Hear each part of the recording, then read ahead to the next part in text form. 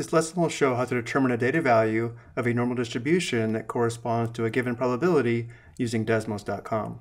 A class is given an exam, the distribution of the scores is normal. The mean score is 78 and the standard deviation is 9, which means you know mu is equal to 78 and sigma is equal to 9. We're asked to determine the test score C such that the probability of a student having a test score greater than C is 20%, which means we're trying to find the value of C such that the probability that X is greater than C is equal to 0.2. And we're told to round to the hundredths place value.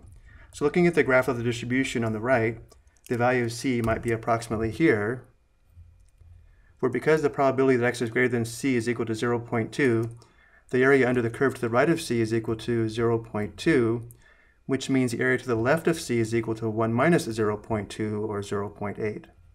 To use Desmos to determine the value of C, we do need the area to the left of C.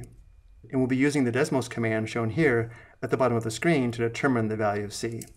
So to begin, let's go to Desmos.com, click Graphing Calculator, click Show Keypad, click Functions, click the Distributions menu, click Normal Distribution. Now we enter the mean, comma, the standard deviation, and therefore we enter 78, 9, close parenthesis, period. Go back to Functions, and now click Inverse CDF. This is where we enter the area to the left, which is 0.8. And the value of C shows below, which is approximately 85.57. Let's verify this graphically. Let's click in cell 2. Next, we'll graph the normal distribution curve. Click Functions, click Normal Distribution. Again, enter the mean of 78, comma, standard deviation of 9, close parenthesis. Next, click Zoom Fit, which is the magnifying glass here on the left. Then click the box, Find a Cumulative Probability. Let's verify the area to the right of the test score is approximately 0.2. To do this, let's change the minimum to the test score of 85.57, leave the max at infinity, and notice how the area to the right, which is also shaded on the graph, is almost exactly 0.2. If we want to see the exact test score on the distribution, we can click in cell 3 and type in X equals approximately 85.57, close the keypad, and we can see where that test score would be on the distribution. Let's go ahead and record this value of C and take a look at the second part.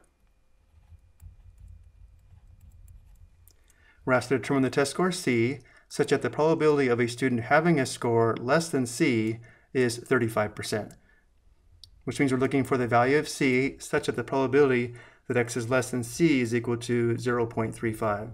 So again, looking at the distribution, the test score C we're looking for might be approximately here, where because the probability that X is less than C is equal to 0.35, the area to the left of C is equal to 0.35. The area to the right is equal to 1 minus 0.35, or 0.65. So to determine the value of C, again, we need the area to the left of C, which is 0.35. So going back to Desmos, we go back up to cell 1 and change 0.8 to 0.35, and the value of C shows below, which is approximately 74.53. Let's verify the area to the left of this test score is approximately 0.35 by going to cell 2. Let's clear the minimum and then tab over to the max. When we clear the minimum, it goes back to the default at negative infinity. Let's enter a max test score of 74.53, which is the value of C. And notice how the area to the left is almost exactly 0.35. To see the test score on the distribution, we can go to cell 3 and type in X equals 74.53, showing exactly where that test score is in the distribution. Let's go ahead and record this value of C. I hope you found this helpful.